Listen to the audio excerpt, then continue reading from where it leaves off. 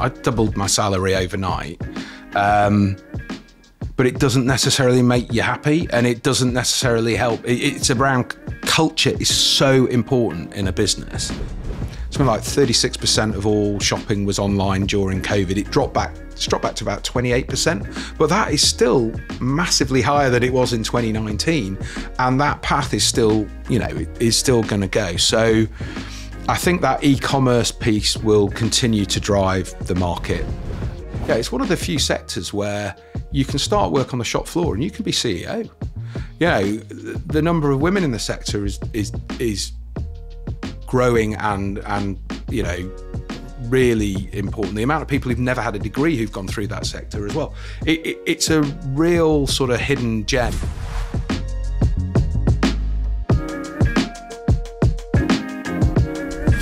Today on the People Property Place podcast, I'm joined by Paul Weston, Senior Vice President and Regional Head of Prologis UK.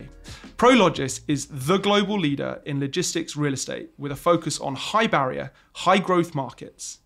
As of the 30th of June 2024, the company owned or had investments in properties and development projects expected to total approximately 1.2 billion square feet in 19 countries with approximately 6,700 customers.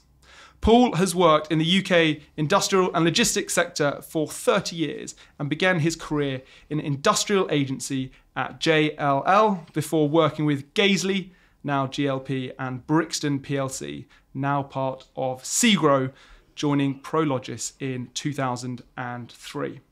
Together with the executive team, Paul is responsible for setting the strategic direction for the UK business and also works closely with the European and global leadership teams. Westy, welcome to the podcast. Hi, Matt. It's great to be here. Not at all. Well, look, I'm really excited to get tucked in to your career and experience and also find out a little bit more about Prologis and how you see the market. But a place that we always start these conversations is how and why did you get into real estate? Because you did a geography degree, if I'm not mistaken. Yeah, I'm going to come clean. I did a general studies open bracket geography closed bracket degree, and I'm saying that because my kids will slaughter me if I don't say that. So actually, I started off doing joint honours French and geography at Birmingham University. I chose to do a couple of subjects that I really enjoyed at school. Unfortunately, the French was a bit hard. I got through on a resit at the end of my first year, but then I decided actually maybe I just need to pivot. So I did, it's a bit like an American degree. You did sort of 2/3 of a geography degree and then you were able to choose a couple of minor subjects each year. So I got through university unscathed, I think, and really enjoyed it. And it's interesting because I didn't know about real estate at the time. I mean, it wasn't something that was a natural career path at Redbrick University in those days for me anyway. And I've been a social secretary at university, and I was organising gigs and bands, and my highlight was putting on a band called Roachford just as they got to number 2 in the charts. It was an absolute fluke, but there we go. That was a good night. But I really enjoyed that sort of sales and marketing thing. And I remember my stepdad was a chartered accountant, and he said to me, look, you really need to get a professional qualification. And I thought, okay, let's look at what that might be. And he was an accountant. I thought, actually, it's not really me. I was seeing a lawyer at the time. I thought, God, that's really hard work, really, really hard work. And my uncle, my stepdad's brother, had been, at one time, he was the only chartered surveyor in the Cayman Islands. And I thought, oh, okay, that seems like a reasonable career choice. He'd actually moved over to America by that point and was working for Jones Lang, actually. And we can come back to him later because he became president of the RICS. So there's a good family link anyway to the RICS. But I thought, yeah, I'll maybe give property a go. So my stepdad was working for University Superannuation Scheme, USS. Yeah. And he said, well, let's see if I could get you some work experience. And this is, in the late 80s, this is sort of how you got an opportunity. And he approached Jones Lang, who were, the USS fund manager and everything else, and said, any chance that Paul could have a bit of work experience. And they set me up for a month in what was the compulsory purchase team. And that was a pretty specialist team in terms of valves and everything else. Amazing guy, Richard Asher, ran that. And actually someone whose path I've crossed with a number of times, Charlie Dady, who's now an international partner at Cushman and Wakefield. He was on his grad rotation at the time. But I spent a month with them, enjoyed just getting to grips with real estate. I'd be going out holding the end of a tape measure and, that sort of stuff. You weren't knocking on people's doors saying, I'll give you 500 grand to buy a house? No, not then. But I thought, you know what, I'll apply to the grad scheme, because a lot of the big surveying practices had taken people from traditional surveying courses, but they were thinking about bringing people in who were non-cognate from other degrees. Landed a job with Jones Lang, which was great. It was the job I wanted. And remember when you walked into 22 Hanover Square in the day and there was fish ponds and it was glamorous and it was like, this was sort of like amazing. And I started actually, because I'd been a geography student, they thought he can write essays, so we'll put him in the research team. So I had a year in research, and actually it started off in a building called Kent House, which was in Telegraph Street in the City of London. So straight into the city. I think we're probably there 4 or 5 months, and the department was leaving Kent House, moved over to the West End. But it was really, there were tea ladies, people who pushed trolleys around. People would smoke in offices. It was like, it was just a different sort of era and different time. But actually doing the town reports type of thing, I'd go into somewhere like the excitement of Crawley and you'd write about the office sector, the retail sector, the industrial sector. So it gave you a really good grounding on property. Meanwhile, at Jones Lang, they'd set up like a day release course with what was, South Bank Polytechnic at the time became South Bank Uni. And you would basically spend Wednesdays with a cohort of other Jones Lang, grads. There were 20 who went in my year, of which around 10 were non-cogs. So we'd also do one night school a week as well. And quite quickly, over a couple of years, we got a postgraduate diploma in estate management. Very exciting. You could have turned that into a master's, but I didn't write another essay. Is that a theme with your It's childhood? not a theme. I don't know. It's I'm just thinking, like, nightclub promoter, scraped through your degrees. You said, were you particularly academic at school? Or? I'd say I only scraped through my first year. I did get a 2-1 in the end, so it was all right. But you sort of think, God, doing music would have been amazing, but it wasn't. That sensible bit of your brain came in and said you need a career, or and so that first year writing those essays, getting those reports together, good grounding. Then they move. You have the grad rotation as well, and actually some of those grads that were on that course, that year of intake, there were some really, people like James Rigg, who's Columbia Threadneedle. You've got Nick Deeks, who went through Costco and he's at Scannell now. Duncan Owen, who's had a stellar career. Rob Seabrook, who's at hotels at CBRE, executive director. So there's a good, it was a good group of people who sort of went through there, some of which were cogs, some were non-cogs, build good friendships. And my second move was to what was then property management services. This was loo roll changing. It was collecting rent. It was really nitty gritty property management around the time. It was 91, 92. So we'd seen another recession come in. There were empty office buildings in the city. It was pretty granular stuff you were doing. But again, it's given you a really good feel for the real estate, the rent review process. And actually my third placement, there wasn't a spot in Vals at the time. So I went into open market rent reviews in 1992 when LNT, there weren't. Leaders Advisory. Yeah, but there weren't many rent reviews in 1992. So you were arguing the toss around very small nil increases, measuring abattoirs in Guildford as they're working. It was just like, real, just proper nitty gritty stuff.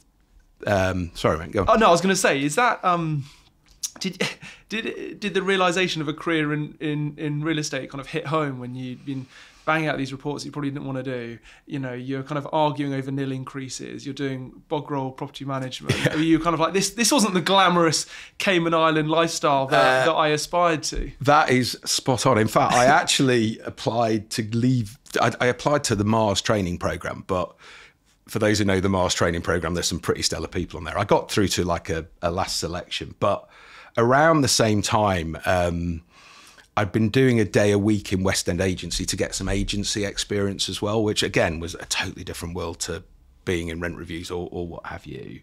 And a space came up they said, look, we're going to take on 2 nearly qualifieds, about to be qualified, into what was then called the business space team, which was very much the leasing business at Jones Lang. They covered out-of-town offices and industrial. There was a change to the use classes order in 1987, which brought it all together under like a homogeneous block. But Jones Lang were one of a number of businesses that decided to split that. And I was the first sort of new recruit, along with person I still work with today, Robin Woodbridge or Woody, into the Jones Lang business space team. He went to work with Andy Gulliford, who ended up at SEGRO for many years in the development side, and I went into leasing. And it was really, industrial was a pretty grubby sector at that point. It wasn't, there's no glamour in industrial. You'd go to sort of gatherings of agents from the Jones Lang world, and the city guys would be there in their chalk stripes, and they knew their square mile and everything else. And we were sort of like, hiding in the corner sort of thing, or it's just like, yeah, we're in the industrial team. Oh yeah, you don't make many fees, do you? And it's like, yeah, okay, one of those. But unbelievable, how the tables have turned. Yeah, well, unbelievable, grounding in life. And I did my first deal after about 3 months, a lease at Bricklayers Arms, and I didn't really look back. It was 5 years at Jones Lang, and Jones Lang, they made you feel like you were like the cream of the crop in those days. And when other people came saying, do you fancy a job? It was always going to be difficult to leave Jones Lang to go to another agency. Is it actually had the best instructions, or is it the best team? Or I think even if they didn't, they made you feel like that. But actually, yeah, they did have a really good reach. And the business was also going regional in the mid-90s. So, an office opened in Manchester, Leeds, Birmingham. I did have an opportunity to go back to Manchester. I'm from the Northwest originally when that office opened, but to me, London was just, it had more to it in those days. And I think it's probably different now. You go up to the Northwest and it's incredibly vibrant. But in those days, it was, actually, I really quite like London and what we're doing and everything else. And so for me to leave Jones Lang was quite something. It was a bit of a little bit of a wrench, because you felt very loyal to that business. But I got one of the things I think I've excelled at is in building a network, and I had a very good network of young agents that we would go out for beers regularly. We'd see each other at launches, whatever that may be. You'd build really strong links, and some of those, they're still there today, and that is what made me valuable to Gazeley when they came knocking. And so was it a case of having done 3 different rotations, you kind of moved into this business space leasing type world, and you thought, actually, it's a good fit with my personality, my interests, my skill sets. I can be transactional in terms of nature and do deals, and it's got the opportunity to go and be sociable as well. Yeah, and it's more fun than banging out boring old reports. I mean, you've just nailed it, to be honest. It really suited me. And, I think as you get into a point where you manage a business now and you look at the different roles you need, if everybody was like, I want to let stuff, I want to do this, I want to do that, nothing would ever get done. You still need your people who can make things happen, deliver the solid stuff. And then you need your guys who can get out there and be more flair. Absolutely. It's getting that balance right in any business. And so you wouldn't move to another advisory agency type role. How and why did you decide to make that move to Gazeley? Because they were a merchant shed developer back then, right? Well, not quite. Is this pre-Brookfield days? Yeah. So Gazeley were actually owned by Asda, the supermarket chain, in those days. So they were still quite corporate. And in those days, there weren't that many big shed developers. There was Gazeley and there was Kings Park, and Kings Park became Prologis when probably explore that. John Cutts and David Keir and Greg Court were running that business, and that was a proper, merchant development business in those days. It was very eat what you kill. Gazeley was much more corporate, collegiate. Really, it was a very easy place for me to go, having been at James Lang. But it's really funny when you move into development. As an agent, you think you know it all because you've done some deals and you know about the market. And I knew my landlord and tenant, and I knew my leases and everything else.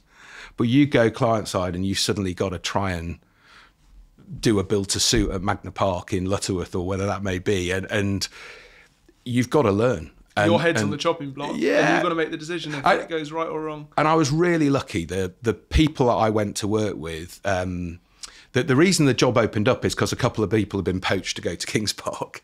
But Ian Warboys had just joined Gazeley at the time from Struts, actually. And he was, he's a classic networker and everything else. And I think he saw in me a younger version that could go out and network. And because what Gazeley needed was market reach. They needed to get into the brokers, the people, because the office was up in Lutterworth on Magna Park when I joined. 3 months later, it moved down to Milton Keynes, but it was still quite parochial in terms of where it was.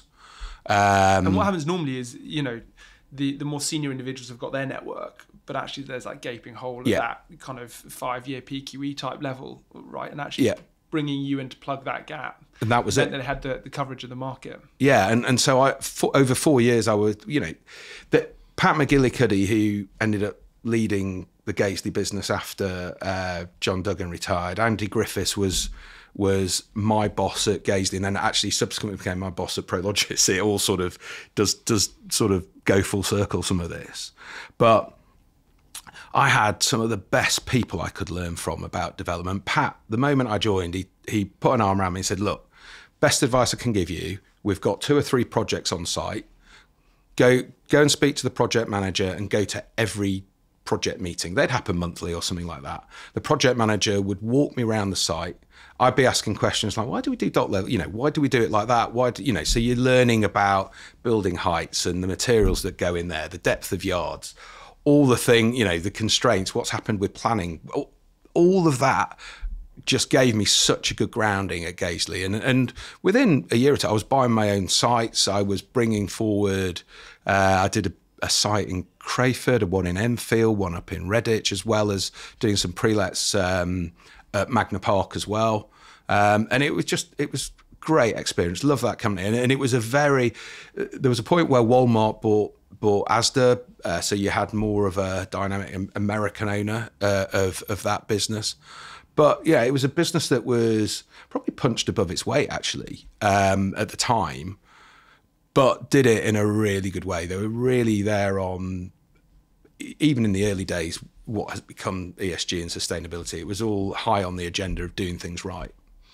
You were there for 4 years or so before moving to Brixton PLC as a director responsible for kind of leasing and development activity. Why did you make the move, and what were you responsible for at Brixton? Look, I got offered a head of development and leasing role at Brixton. Brixton was a really happening company in that space at that time. I mean, Tim Wheeler and the team, their mission was really just to blow Slough Estates that was out of the water. They was quite sleepy. Brixton was buying up estates. They were really driving that West London and London market. Multi-let, some bigger projects as well, which is I think why they went for me, because I'd done build to suit and things like that elsewhere. I think that at the time it's funny, and I do have this conversation I've had it with people who have left my business to go follow the private equity side of things or whatever that might be. And it's about the grass being greener. And sometimes, when you're young, someone will come, and I doubled my salary overnight. But it doesn't necessarily make you happy, and it doesn't necessarily help. It's around culture is so important in a business. Brixton had amazing people who worked for it. But I remember I was probably in a week or two, and I was still very not quite cuddly, but this is Gazeley, this is how we do things. We're really nice. We get on with people, everything else. And somebody said to me, look, you really need to grow a second skin if you want to be be here because yeah, it was an exacting environment. As a CEO, Tim really controlled that business, and I worked really hard. And it was one of those where, no matter what I did, I didn't feel I could do enough to really be, whether it's true to myself, do what was right for that business. And so I wasn't really looking for another job. But then Alan Curtis, who had been at Gazeley, had left Gazeley, went to Kings Park. He was running what was then Prologis. Prologis bought Kings Park in 1998. Came to me and said, Westy, do you fancy coming over to Prologis? And at the time, having been at Gazeley, Prologis was sort of like, is it the dark side? You know, it was sort of like, it was a different thing, but actually culturally, it wasn't as different by then as it probably had been in the real core merchant developer days. So the likes of Cuts and Co, they'd all gone. It was a very new team, or a newer team of people. Some really good experience in there, particularly on the project management side and development management side. Some very good developers came in and out over a period of time.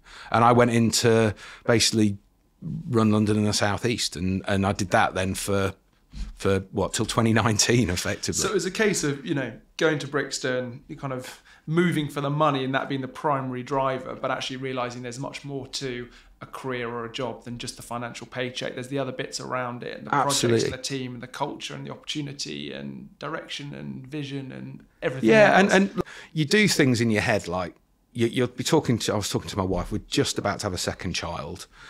You're laying down, you know, on a score of like 1 to 10, what's life like now versus what it might be like. And you end up with the rose-tinted spectacles on. And probably I should have done it. The me today would advise the me of then to say, really think about the culture of that business. Are you really going to fit? Because if you're good enough, you'll make money over time anyway. And everything suddenly becomes very rosy. Yeah. And actually, is that the reality? And please don't, you know, the people were great, really hard-working people. In fact, two of ex-Brixtoners work with me today, Sally Duggleby and Stuart Davies. Paul Brideson, who's a Brixton asset manager, is head of property at the Royal Mail. He's Royal Mail. These people are out there and around, and really good people. It was just not the right culture for me. So you moved to Prologis. Obviously, you just touched on a bit of background there, but how big was Prologis on a global scale, and where did it operate at the time that you moved? God, that's a good question. I mean, I couldn't tell you off the top of my head the size. I know at merger, when we merged with A&B in 2011, I think we were near the. But when you moved initially, was it one of the big global logistics players at the time? Yeah. Or? So what sort of happened? There's a guy called Jeff Schwartz who ran the Prologis business. He was CEO. He sadly passed away a few years ago. But he was very driven. And the business had this idea that they could agglomerate lots of businesses in the States, put it under one brand, own this massive amount of logistics real estate, because logistics is going to be the thing. They were the biggest by a long way, the largest REIT, and they were have been consistently. But it was very development focused. We didn't really think at the time in those days about, we had people managing our buildings internally, but we didn't really think about what happens when their lease expires, because they didn't in those days. You know, it was a fairly new sector. And we'll see, you know, we'll be back as and when. And that thought of customer engagement, customer service, we were obviously very keen to do repeat business with people. And that was something that we were good at. But that whole world was very much, we were merchant developers, and it was basically build scale. Capital is, you know, limitless. Buy the land, build it out. And what you'll have seen is over that period, I joined 2003, up to 2008, we built, you know, big portfolio, not as focused as we are today. We did a lot of refocusing on our portfolio after the GFC. But in those days, we'd be up in Scotland. We had 3 schemes in Stoke. In fact, we used to say, oh God, we've got another scheme in Stoke. But we just weren't as it was about deploying capital, not necessarily everywhere about sensible real estate decisions. And when the music stopped, we had 5 million square feet of empty buildings. We had, there were no occupiers. It was a really tough coming to ground, and Prologis nearly went under in those days. I mean, there was a classic Property Week page that was Prologis in pieces. I think that was 2009. And Jeff Schwartz left the business, and a guy called Walt Rakowitz, who had been COO, he'd left he'd fallen out because of the way the business was going, came back in and basically saved the business with that leadership team. And then in 2011, we merged with the fourth biggest REIT, which was A&B. Yeah. And that, with Hamid Moghadam, who is our CEO still today, that is what started then this whole behemoth of scale. And, you mentioned at the start, it's 1.2 billion square feet. There's nearly $250 billion of assets under management today. And there's 2,600 people in the business. And that business and that scale has really grown since that merger period and beyond. We've done a lot of pruning of the real estate we want to own. We're very focused in terms of where we are, where we want to be. But it's still a very entrepreneurial business when you think about other areas like data centers, life sciences. We may touch on that later. But it's that culture of, honestly, change in our business is continual, but actually it keeps you on your toes. And as a team, we've got to really, be absolutely on our mettle to try to stay at the front. So what role did you join Prologis as back in 2003? So I was a development director, effectively a development director. I joined as I can't remember whether I was a vice president or I think I was a vice president. Then I became a first vice president. We've only got one of those left in business now. It's a title that doesn't really exist much anymore. And then I became an SVP, a senior vice president in 2008. But that was very much London and South East, more big box development around M25. I did a scheme in Swindon, went up the M1, Dunstable, did a scheme around Heathrow, Northampton. Sort of Milton Keynes was probably generally about as far as I did. I did one scheme in Northampton, but it was those sort of areas that we'd focus on, primarily near a motorway junction, pretty much classic big box development. And was it just you, or were you responsible for driving and leading a team at that stage? So there was a team in the southeast. It was quite a small team. There's a guy called Jeremy Greenland who's just been PLP. Yeah, though he's moved into like a board role now. Neil Dickinson, who's now CEO of that business. We were very much that London and southeast team. John Buck joined us at one point. And it was. We were out there and just trying to find land, open up opportunities. But the competitive environment was nothing like it is today in terms of the number of people wanting to get into the sector. So it was still the kind of the ugly duckling of the office and retail with a golden child, right? And industrial was just, or this business space was just that kind of and people on the side. People called it industrial. It wasn't really logistics then. Like it's logistics now. It's very different to how that perception was and how that perception has evolved. We had a bigger team in the Midlands, so there were people like Matt Byram, who's now leads Panattoni, Ollie Bertram, who's with him, Alan Sargent, who's just retired, who I worked with for many years, just absolute great developer. People have learned so much from Sarge over the years. Kate Bedson was with us for some time. She's now at SEGRO. There's a whole load of people who were really, really good at their game and learnt a lot in those periods. James Craddock worked for me for a period of time. He's now head of SEGRO, MD. So, it's... Small old world. Yeah, small world. So how did your role change then, having kind of gone into development director? Because it shifted to being more leadership as well, right, up to kind of present day. How did that evolution start? So I think my biggest change in sort of my tack, I was happy being a developer. I loved it suited my personality, we talked about almost at the start. But I got to, I think I'm going to say around 2015, 2016, and I went to see Andy Griffiths, who's my UK region head at the time, and said, look, Andy, I've been doing this for years.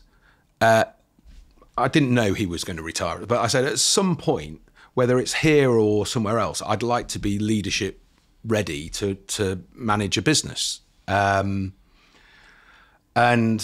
so often in the property world, they just you get a leadership job because you're good at doing deals, and nobody teaches you really how to be a leader. I was obviously convinced I would be absolutely natural at it, but Andy actually let me have. I had some coaching back then. Someone I'm still close to now who's been absolutely brilliant in terms of shaping my career, a guy called James Farrow at Curium. And James took me on a journey. And so Andy said, okay, appreciate the aspirations. You're a great developer or developer. You've got aspirations to be in a leadership seat, but I'm going to give you some coaching to kind of get there and see if actually the reality is you still want to do it. Yeah. And this is this is a few years before it actually, the opportunity arose at Prologis. So James, I did a 360. Now, most times people do 360s and it's all the nice stuff. This is one pick on the areas that he can really improve and this, that and the other. And obviously I'd mark myself, I'm a reasonably, on a scale of 1 to 5, I'd be pushing myself 3, 4, 5 or whatever. And anyway, when it came back, James warned me, he said, look, you're going to find this really hard. And I sat down and I opened this survey and you're reading this stuff. And was it all anonymous? Yeah, but you can sort of, you've got an idea, you know whether your peers have done it or your manager's written it, right, or people externally or whatever. And so it goes through your strengths, and mine were some of my communication, my network, all of those sort of things, And then there's other bits that you suddenly think, that's not me. That's not me. How could he write that? How can they? And you go through, and actually some of the scores that Andy gave me were like 2s and 1s. And your ego is suddenly getting really bruised. Popped. But actually, it was probably it was the best thing that happened in terms of my journey that could have happened, because actually you go through the whole shock, anger, realization, acceptance sort of cycle. And actually, working with your coach, you say, why didn't you ask Andy why he scored you that way? And, okay. Rather than just fume, go and ask him. And actually, Andy, can I have half an hour with you? And actually, it turns out Andy is a low marker. 3 to him is really good in his eyes, right? So if I was scoring a 2, it's actually, there's room for improvement, but you're doing all, So actually, once you get that context, things are better. Other things, when you start to read things from some of my younger team members at the time, it would be I'd be so engrossed in a deal, someone would come up and someone would be behind you. It's and the perception I was giving out was basically, what do you want? Tell me what I need. Tell me what you need to know. I'll tell you, and basically bugger off. That is how I was coming across. I'm thinking, that's not me. I'm a team player. I'm this. But what James taught me is that you don't have to tweak the dial much to really make a difference to how people perceive you. And so for me, it was we just worked on something. It's look, next time someone comes up, turn around, give them eye contact, say, look, I am really busy now. Is this something that I can help you with instantly? Or could we find 10 minutes later in the day, we'll sit down, we'll do it, go and sit at another table, break away from a computer, things like that. Within 6 months, Andy came up to me and said, I've been getting amazing feedback about you. I'll move you to a 2.5. Yeah. I'll move you to a 2.5, yeah. But that, and I tell people today, that dial moving bit is really, look at what you're good at. You'll still be good at those. Ask people 2 or 3 things that you could do better. And you'll probably find, if you ask enough people, those sort of things will come up. And actually, if you can grasp those, then work on them a bit.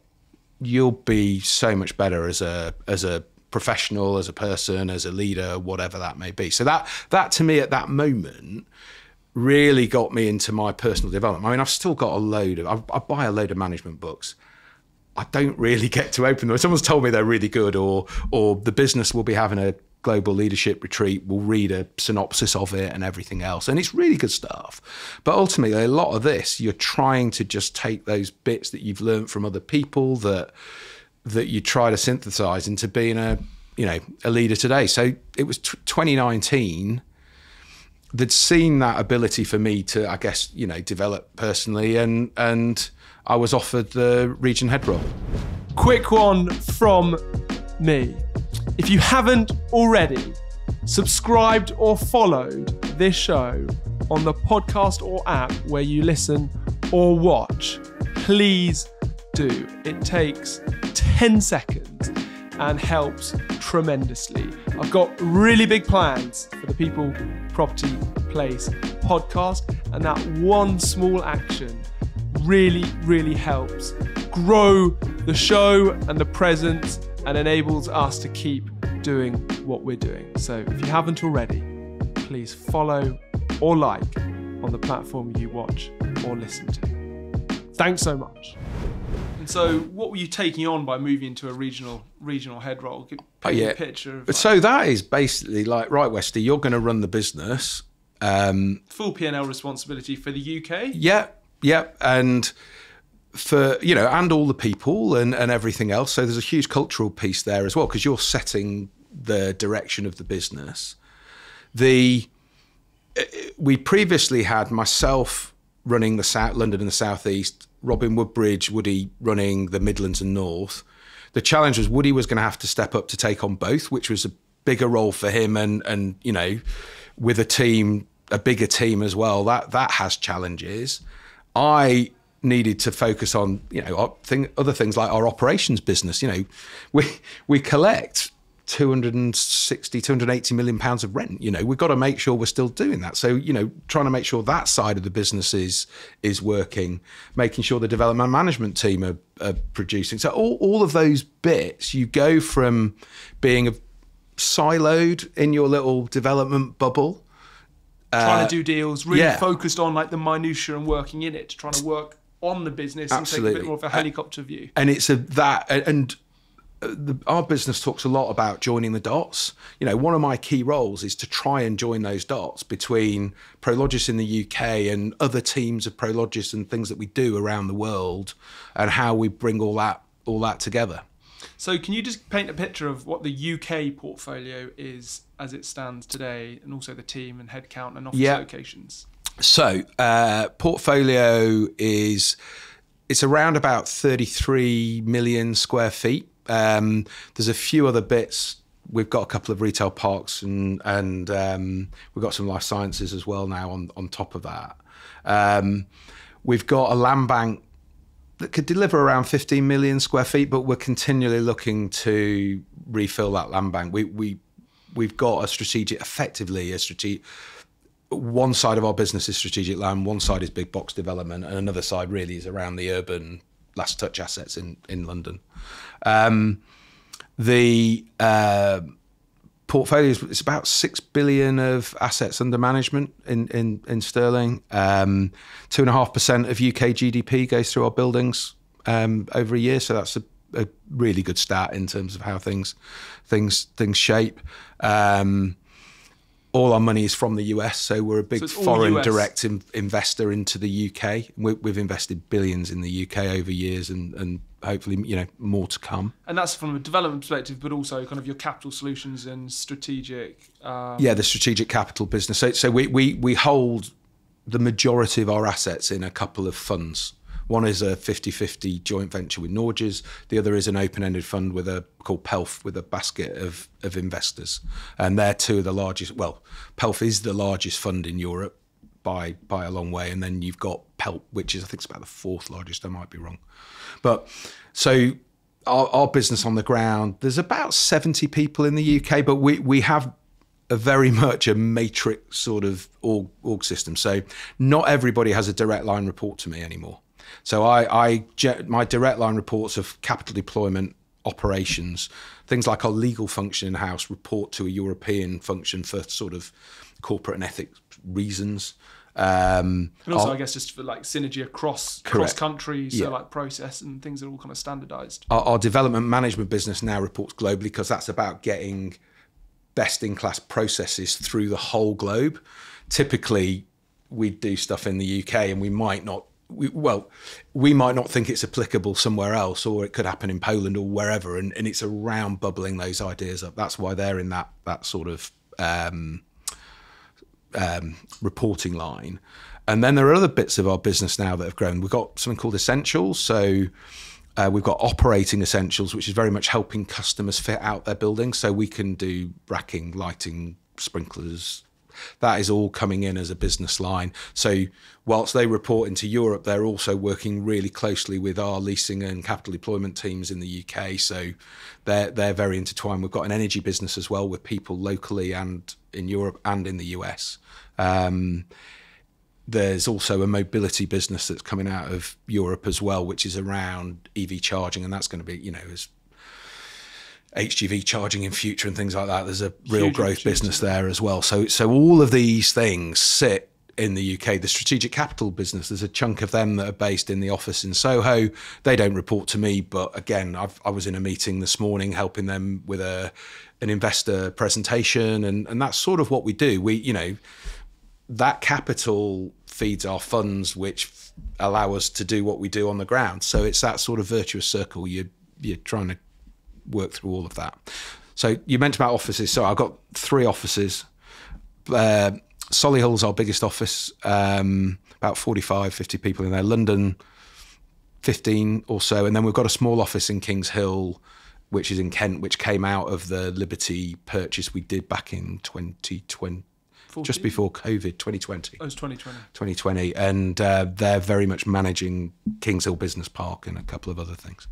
And for you, have you enjoyed the switch from being developer to more leadership, more oversight? Has that kind of piqued your curiosity and your ability to like learn new skills and broaden your horizons by kind of transitioning? Yeah, I've actually enjoyed it more than I thought I would. Again, it's that bit, you don't know what you don't know. James Farrow, he came back in to help me again at the start as I transitioned across to the leadership role. And it was just little things like, and like, just think, how do you want to describe yourself as a leader? How do you want to be seen? How are you going to set out your stall? And that's the bit for a leader. For me, it's that culture bit. What do my values stand for, and how do I get that culture working through this team? And that, there's a big piece of our culture around innovation, continuous improvement, trying to do things better every time. And it's trying to keep that drive going, because at times you can sort of feel you're smacking your head against a wall a bit. I think that happens in a lot of organizations. But actually that push really defines how the UK business is in terms of the Prologis world, and hopefully how we're seen externally as well. One of the things about your culture is kind of seeking forgiveness rather than permission. So that's not carte blanche to do anything, but things like we've been really keen to test things out.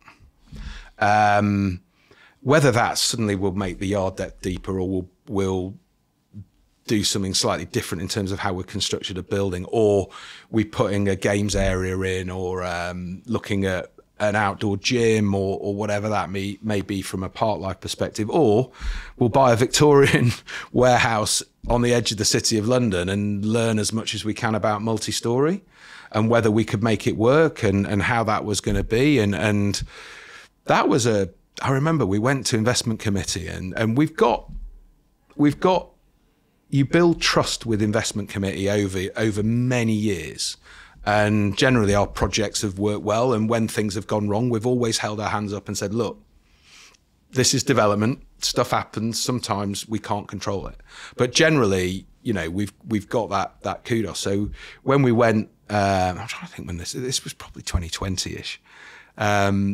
We'd identified this building. We bought it for about 25 million. And at investment committee, one of the guys said, so this is a sort of 25 million pound experiment, is it? It's like, yep. And he's like, well, make sure you write down what you learn from it and report it back. And actually, we sold it for another. We got away with our shit. We sold it for about 26 million because we realised just how hard it was going to be to do logistics via lifts with very small yards, which that building had. And that building's gone. I think half of it has gone to self-storage, and half of it will be like trendy office, warehousey office type space. But, in terms of what we learn and how we're applying that with what we learned from Japan in terms of our team out there and the multi-level and what might happen in London, I mean, that is gold dust. Yeah, I can imagine, just given you are the largest global leader in logistics, there must be so much international sharing, data, information that is pushed around for you to all kind of learn from, right? Yeah, there is. Sometimes there's almost too much data. There is a lot of data. We are, though, that journey to becoming more data-centric as an organisation. And when you've got the scale, 1.2 billion square feet, you have a sight on the market, on goods flows, on supply chains, on what customers are doing. Way ahead of anyone else. That's way ahead. And that is the bit that we're capitalising on with these other business lines and what have you. And data is absolutely fundamental to that in terms of how we collect it, what we do with it, and how we do that. I mean, I'm not going to say I'm a Luddite, but I've just been opened up to AI recently. We've got a Prologis related AI system, and it absolutely blows your mind how that is going to revolutionise the way that we work. And the beauty is you've got the size and scale to be able to fully realise the returns if you set it up correctly in the first place. Yeah, and okay, it's funny that we talked about that do it and apologise later sort of attitude or mindset. And the business would like more people to do that in the business. But I think in corporates, people can get that fear, what if it goes wrong? Where actually, when things go wrong, and as long as it's managed, in terms of the scale, that's when you learn. That is the time. We learn, yes, we do learn things. And we have every project that we do, and this is very much thanks to Woody and his mindset around that process improvement and how we do things better, is to review every project. Generally, though, you're reviewing successful projects because they've leased up and we've made some money and it's gone in the fund and, customers happy, we're happy. But it's the learning you get when things don't go right. That is absolutely key. And that's what you'll be a better business on the back of. Talk to me about data centers and also the foray into life science as well. So the Prologis as a business, fundamentally it is logistics, global logistics, everything you see. But our business has a very entrepreneurial heart. So data centers at the start, we didn't, I thought I was really, really good when I let building at Heathrow or near Heathrow for like £1 a foot more than what the rent was because it was a data centre. That was 8 years ago. And what we know now, you left a lot of money on the table. We left quite a bit of money on the table, but that's why they were data centre experts, But you've seen it. You've seen it with Gazeley or GLP, Goodman, Prologis. People have learned. We've gone out and got that sort of knowledge. And what we have is this massive portfolio, and coincidentally, quite a lot of it, there's quite a bit around Washington and Dulles, and that's a huge data centre cluster. We've got a good bit around Heathrow. That's a good data centre cluster. Schiphol, we've got lots of buildings around Schiphol and Frankfurt and on and on. So it's around those, higher and better value uses, and how do you get that? Now, the key for the data centre is fiber's one thing, but power is the other. And that is the biggest challenge, certainly in West London, that we face today. So that business is opportunistic to a point, but it's one that is going to grow more and more as we see the growth of AI and everything that comes about. That doesn't have to be in West London. It can be further away.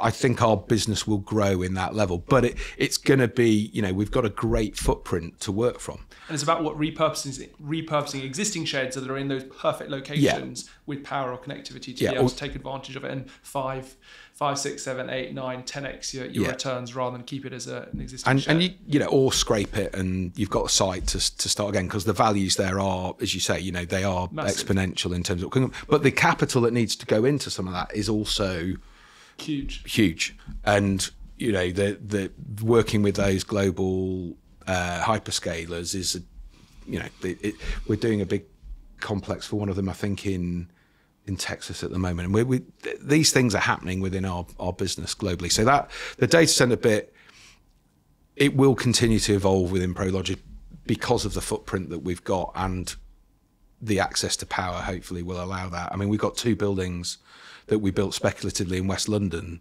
that we've got some power now through the secondary market, but we're waiting for the confirmation on dates of this power station to the west of London, and they will be 2 ready to plug in data centres, ready to go. And we've got another 8 in the portfolio already, but some of which are these dark shells, some of which are on slightly better terms because we learnt a lot more as we got closer to that. And life science, is that a similar idea, just right location? Yeah, well, this is very much the entrepreneurial piece, and that higher and better value uses. So in southern or in parts of California, like the South Bay area of San Francisco, we have had similar little warehouse buildings where other life science developers have come along, either bought land off us or taken a ground lease, and they've built big life sciences. For us in the UK, it was slightly different. And when we bought Liberty back in 2020, there were 4 or 5 acres of land at Cambridge Biomedical Campus, and they were held under option.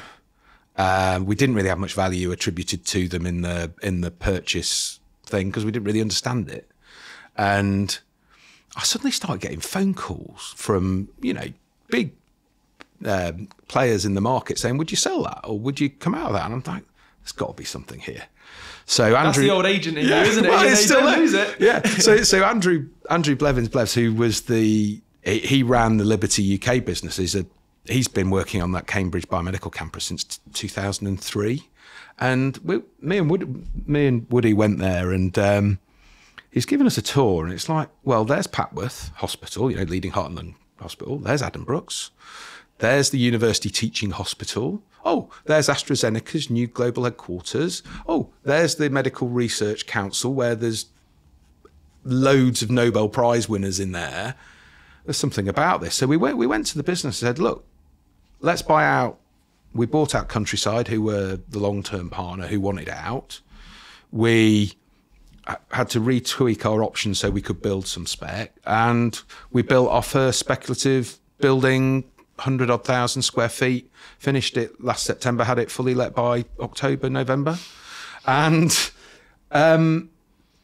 the intention, we can probably do about $500 million of investment there, just in terms of that. There's another couple buildings we're in for planning for at the moment.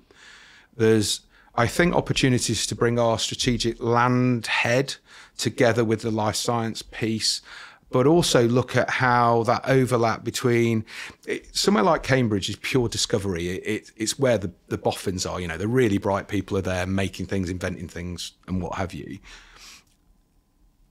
Probably not too far away, there's an opportunity for an ecosystem where you could have manufacturing. You see where Stevenage is, for example, and you've got an opportunity, I think, for that life science to sort of merge into medicine sheds. I think there's an opportunity there. So getting into this sector gives us that opportunity, but also it's it's a great way to grow our business. We're learning a lot. Are we going to grow this in the UK and look at how we can really go with that? Yeah, we're definitely going. We've got a platform. We've got the best location in the country. You can take an entrepreneurial view and highest and best use for a particular asset and location with the right use class and demand to be able to make it stack up. How do you just see the industrial and logistics market generally at the moment? So it's tough, I think the capital markets I mean, they've been stable for 3 quarters in terms of valuations and so on. So capital markets, there isn't a huge amount of supply, and the investors, there's capital there to buy assets. So, and it's quite deep in terms of a buyer list for decent product. The occupier market is tougher than it's been for quite some time. But then it was bizarre during COVID. I mean, in the 30 years I've been involved in industrial and logistics, rarely did you have 2 occupiers fighting over one building. We'd have 3 or 4, and it was like, who are we going to let down? Yeah, because they're existing customers. And everybody getting in the class thinking, oh, this is really easy. All these buildings pre-let. Well, actually, the reason you build void periods into development appraisals is because they don't all pre-let. And I think we're just at the moment, there's a bit of that period post-COVID where a lot of the 3PLs have looked at their supply chains. You saw Amazon out of the market. Now they're rumoured to be back in, but they're doing stuff. I think that general e-commerce growth, I mean, we hit something like 36% of all shopping was online during COVID. It's dropped back to about 28%, but that is still massively higher than it was in 2019, and that path is still, is still going to go. So I think that e-commerce piece will continue to drive the market. Supply chains have always, revamped themselves, optimized themselves, and so on. And I think that you've got buildings that are some pretty old buildings now. When you look at ESG standards and everything else, where things are going, that's going to be another driver. Some people need more power and what have you for their buildings, and that's going to be another dial mover as well. So I think the sector's set pretty fair on the big box side. It's just at the moment we're in a bit of an icky point where the vacancies ticked up, but it's nothing like that. For us, nothing like that 5 million square feet we had in 2009. Second-hand buildings for us seem to be moving a bit quicker, and I think that's because a lot of the capex is already in those buildings for occupiers, so they might be racking in their lighting, sprinkler, they're all ready to go in. Whereas if you take a new building, you've still got quite a lot of fit out to do as well. But that's something we're seeing there. On the urban side, again, rents have got high in London, undoubtedly, but the fact is the capital is still growing. In terms of the size of population.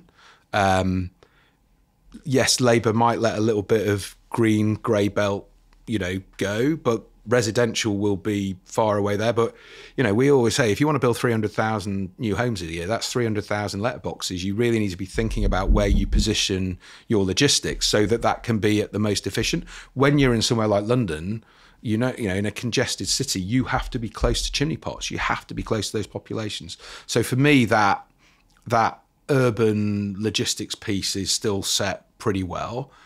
I think there's how that translates into other cities where you could have big boxes not that far away from the main population might be a different story. I don't know. I mean, we are only in London when it comes to the multi-let, really, so I don't have that feel for other locations. But I feel long term, again, that's got to be good. And also with London, it's the higher and better value uses. Maybe not a data centre, but it could be resi. It could be multi-level. In a few years' time, if you've got the right shape site, right size of site, and everything else.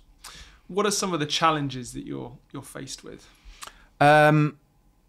So I think for the sector, I think the biggest challenge we've got is the perception of logistics as being poor jobs, ugly boxes, nothing going on in there. 0-hour contracts. Yeah, and all of this. And it's I think the industry, during COVID, the sector really became, I'm going to say we were like the 4th emergency service. Without those buildings, people wouldn't have got their food. People wouldn't have got their stuff. We remember speaking to someone like Sainsbury's at the time, and they were saying, it's like Christmas every day. And you're like, oh, that must be great. No, it's absolutely shocking. We are having to crisis manage out. So logistics had its moment in the sun suddenly, and then it's all forgotten as we get back to normal life post COVID. And when you look at the sector and what it can offer the country, in terms of jobs and skills.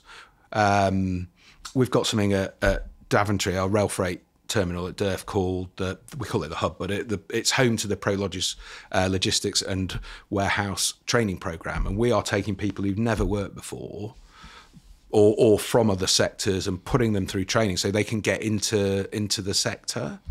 That is amazing, and that's not something we have to do. We're doing it because it's the right thing to do. It helps our customers. It generates amazing social value, and it's when you see some of the people who are getting through and having the opportunity to work, it's great.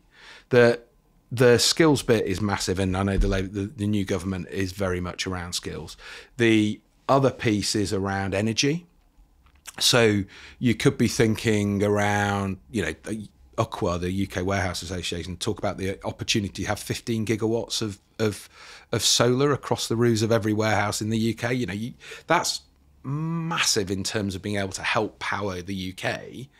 But our energy network is old.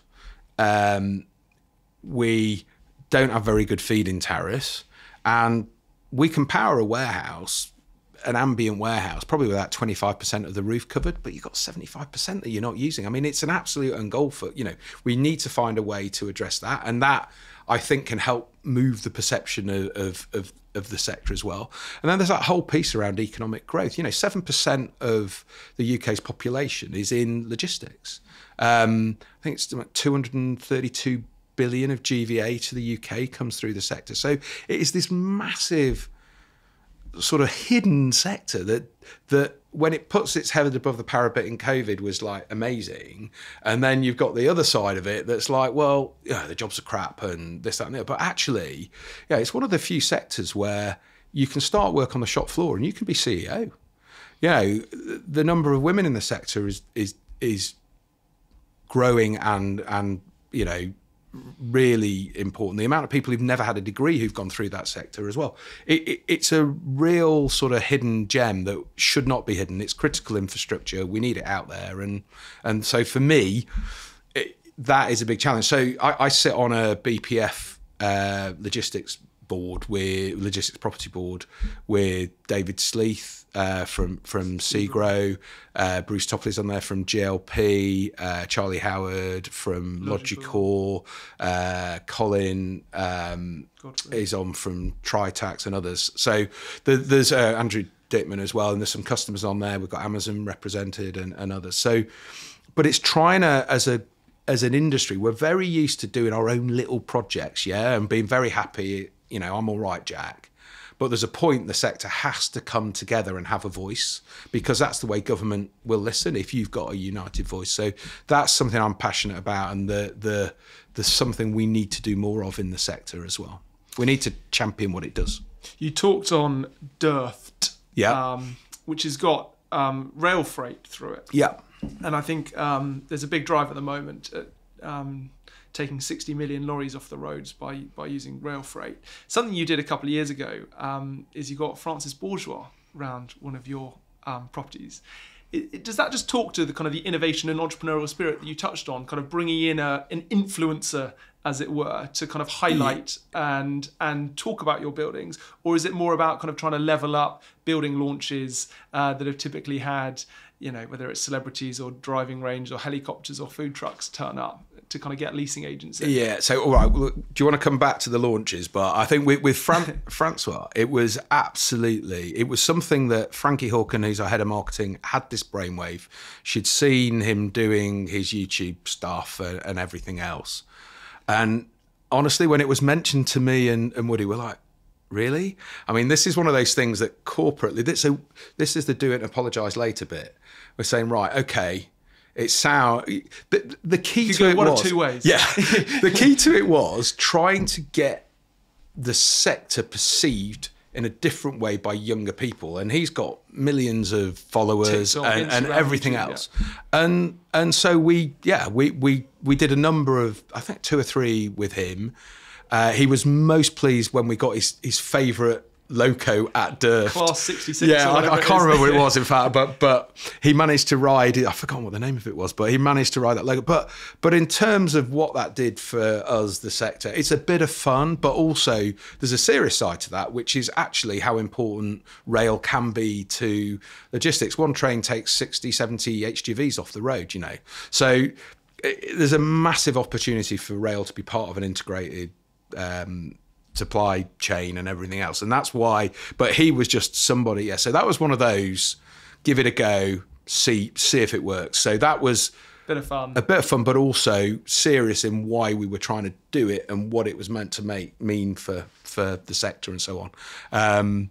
One of our colleagues, Phil Oakley, was on the scooter with him or walking with him around a building, and Phil got some really funny comments on the Insta after it, actually, around his. Yeah, anyway, I can't say no more. We'll have to go and check them out. Yeah. Check those out. But yeah, and then launches. Because there is you bring helicopters, or people bring helicopters. Yeah, golf simulators. We've tried to move away from that, and I tell you, as an agent, I used to have to go to buildings to see buildings before you then put them to your clients. You put into the clients or your lease. Yeah, it was part of what you did. You got to know the market and everything else. So it should be part of your job that you go. It's nice if you get I got a CD once or something like that. Or you might have got a rugby shirt or something like that in the 25 quid, yeah. John Lewis voucher. I think it's gone, that in certain places may have gone a bit too far. But as a big corporate as well, we can only do so much on gifting and stuff that's right and appropriate and whatever. But I mean, our launches, I think, have changed a bit from. I do find it quite. I look on LinkedIn and it's like, wow, I had a fantastic launch today. Someone's posted and there's like 3 people outside a coffee van. It's like, it's all a bit formulaic. Can we do things differently? So we did something different at Durft last year where we had a beatbox band. It's all right, the beat of logistics and stuff. That worked pretty well. So we try to do some things that are a little bit different. The days of, we launched a scheme in Dunstable in 2007, and we had a curry Olympics. We turned this building into like an Indian restaurant and had various activities. And nowadays, that stuff, no, doesn't wash. No, but I want people to come to buildings because they need to know what those buildings do. What's also really key is, developers today are putting so much more into their buildings, and agents need to know that, what those buildings potentially can do for their customer versus what another building might not have. And for me, that's part of the job. So launches are great, but it really, for me, get the people around the building and make sure they're able to compare apples with apples is the key. And sell the building appropriately. Yeah. Well, look, as we draw this to a close, Westy, a question that I ask everyone who comes on the podcast is, if I gave you £500 million worth of capital, who are the people, what property, and which place would you look to deploy that capital? So I know I can't say I'll just put it in Prologis shares because that's too easy. It goes against it. So this is one of those that you think about and you think, God, am I going to sound really stupid, or can I make it sound like I know what I'm talking about? So a couple of things. So Prologis is like a university. We joke about the Prologis University. People leave our business and go on to do great things. So there are a number of people I know who I've worked with over the years that if I had a bit of money, I'd probably say, here you go, guys. Come and work with me. You've probably named about 67 I've known quite a few people. Well, it's a network, isn't it? But, so there's a couple of guys who... Ollie Bycroft and James Wright, who worked for me a while ago, have got their own little business going, and they're starting. They're doing well. Or they're getting themselves going. So they know their numbers. They know their stuff. I really like the life science bit in Cambridge. If I could go and drop some money and just say, but in the right place. Not every building is going to be a life science building. It's just not. It's not like the answer to every problem an office might have if it's not letting or it's vacant today. But I'd love to be able to do something like that, and really something that can generate some sort of discovery that you think, wow, that was pretty cool. That's just not necessarily solve cancer, but it's been able to solve something in that way. And then probably put a bit into the covered land around London. You know, if we could buy, I mean, we've bought a couple of retail parks that we think could be really good for multi-story or whatever that may be in due course.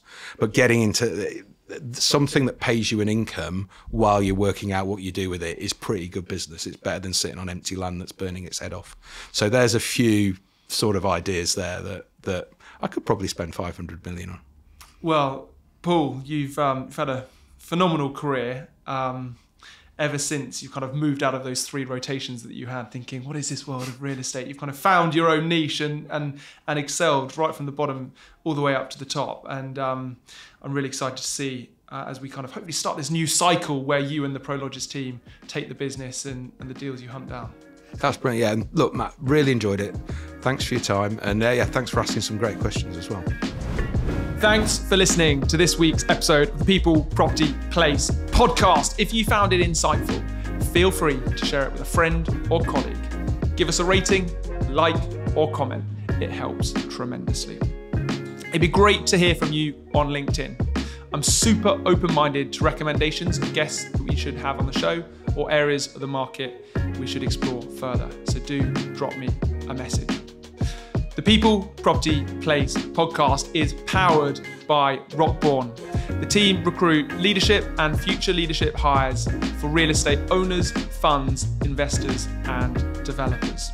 So if you're looking to hire top talent for your business, head over to the website www.rockborn.com, where you'll be able to find a wealth of information. Or feel free to drop me a message on LinkedIn. Have a great day wherever you are, and I look forward to catching you next time.